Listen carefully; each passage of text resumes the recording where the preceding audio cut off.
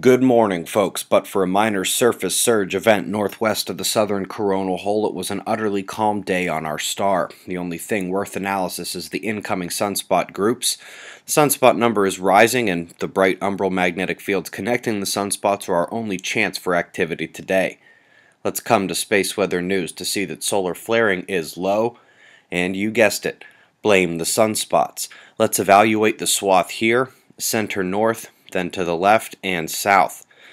They are here but inactive. Gamma class magnetics here, as positive blue is split up, and if the lead polarities mix, it could go delta. I could see some potential here with some umbral growth.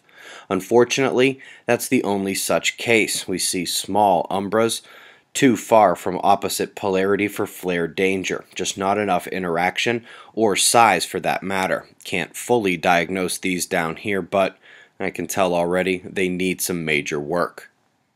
Sliding over to the solar wind, where we see the low baseline of a weak star heading for grand solar minimum, and the sputter events with ultra-high but non-geoeffective readings that do absolutely nothing to Earth but courier a message of the quiet and shutdown. And that little satellite charging event we saw yesterday stayed minor and was very short-lived. We did get a gamma ray burst this morning from Ursa Major just a few hours ago up near the northern celestial axis.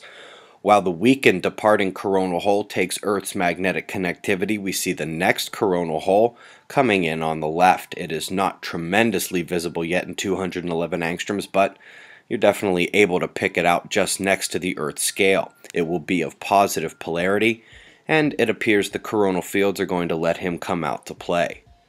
Folks, if you didn't hear, all attempts to test NASA's flying saucer were scrubbed this weekend. We will wait for the coming days. I'd like to hit some GMO news. First, a federal judge could have removed the Jackson County GMO ban, but chose another way. I'm all smiles. But they turned to frowns upon word of the same measure of professional bullying to which climate researchers are subjected now being placed in the GMO realm.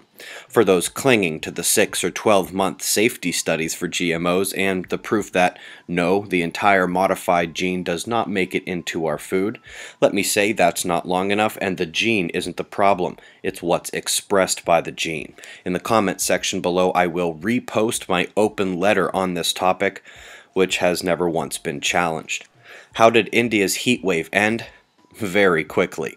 The monsoon rains snuck up on them over the last few days as the first northern Indian Ocean cyclone of the season kicks up. It is going to swing towards the Middle East very soon. Something fascinating. A high-pressure cell is stealing Antarctic cold and forcing it up in the southeast Pacific, right at Easter Island. A few hours ago, they shattered their all-time record low temperature for the area by about 30 degrees. We are going to have to check that one for error.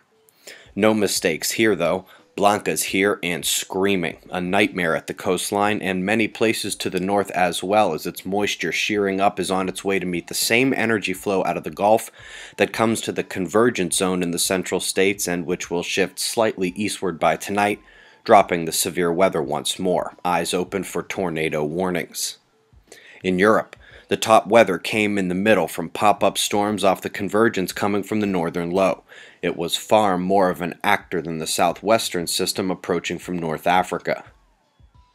Last but not least, the convergence is actually easier to see today. No pressure overlay needed. The clouds stick to that outer region, just barely scraping the southern coastlines of the land there.